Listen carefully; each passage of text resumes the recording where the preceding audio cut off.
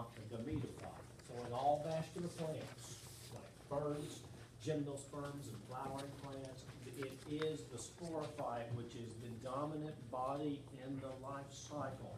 In this life cycle, this is what you probably would call a typical fern. It is, of course, the sporophyte plant body. It is diploid, color-coded black for you here.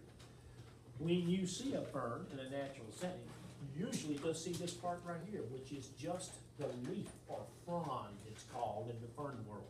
Frond equal leaf for ferns. Okay. But there are other parts, okay? One is this, and this is usually right at the surface of the soil or just beneath the surface of the soil. This thing right here called a rhizome. Okay. And a rhizome is a horizontal stem, and along that rhizome are buds that give rise to new clusters of leaves upward and roots downward. Okay. One thing that I'll warn you of, students for whatever reason like to use interchangeably the terms rhizome and rhizoid. Of course, they sound a lot alike, but they are not very much alike botanically.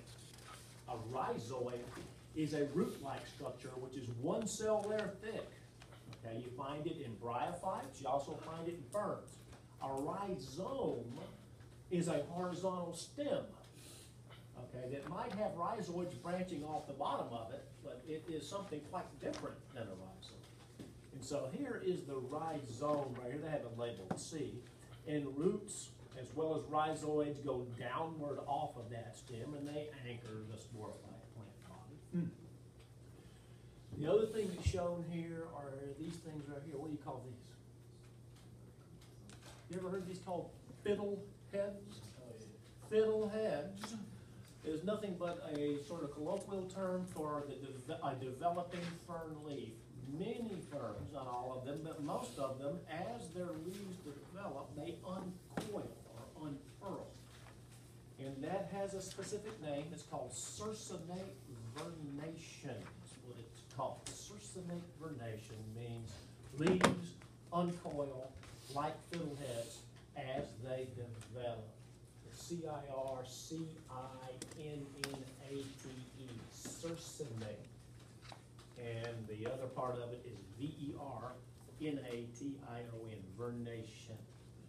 So here in this B part, they are showing circinate vernation in this sporophyte plant body, leaves unfurling as they develop. Reproductively, the key thing about sporophytes is that they make spores, and those spores are produced in clusters on the undersides of leaves. These clusters are pictured right here, 2A. These little dots will look as like brown, rusty spots on the underside of a fern leaf. Okay. And if you look at one of those brown rusties, called a sorus, plural, or sori. Excuse me, sorus is singular and sori is plural. But if you look at a sorus in detail microscopically, you will see something very much like this. You will see sporangia. Here they are, stalked usually. And these stalks travel back and join at a particular place down here called the receptacle. You will also see a T-shaped shield labeled D called an indusium. And the indusium is thought to be some sort of protective cover for the sporangia. Different groups of ferns, different genera, different families have characteristic indusial structures. The one that we're going to look at is T-shaped as pictured here, but they come in a variety of different forms that can be taxonomically useful. But in any event, what we're really interested in is one of these sporangia. And here is a detailed view of a single sporangium. Notice that on one side over here, there is this helmet-like layer of cells called the annulus. And the annulus is going to be important in dispersing sperms. The way that it works, or spores, excuse me, the way that it works is as it dries, it has a tendency to peel back, which causes a split on the far side in the sporangium. This split specifically occurs at a particular cell called the lip cell. So contraction of the annulus causes tearing of the lip cell, and ultimately this splits open the sporangial wall, and the spores are released. These spores, appropriately red color coded, are all haploid. They've been produced by meiosis. And I think you're probably familiar with what spores give rise to in the life cycle of plant plants. What is that? Gametophytes. That's correct. You can see that here's a spore developing, and it's developing a bit more. Ultimately, it gives rise to this heart-shaped thing here called a prothállium, which is the fern, typical fern gametophyte plant body. So here you are looking at the gametophyte. This gametophyte typically is nutritionally independent of the sporophyte and occurs physically separate from the sporophyte.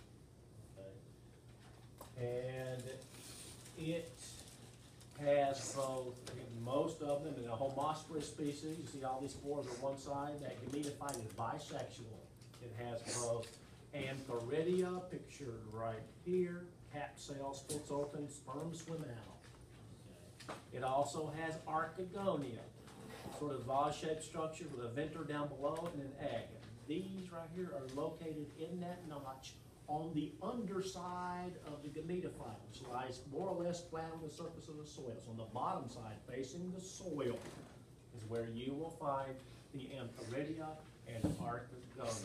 See these little tufts? Those are rhizoids on the gametophyte. Root-like, single, one cell layer thick, anchor and absorb. So they're root-like in that sense, okay? But these are what rhizoids are, small, slender, root-like structures. They're on the underside of the gametophyte. Well, sperm have to swim from the antheridium to the egg inside the archegonium. That's going to require the presence of external water. So we're still in vascular plants, land plants that require an external medium, the presence of water, in order to accomplish fertilization. But if fertilization happens, the egg becomes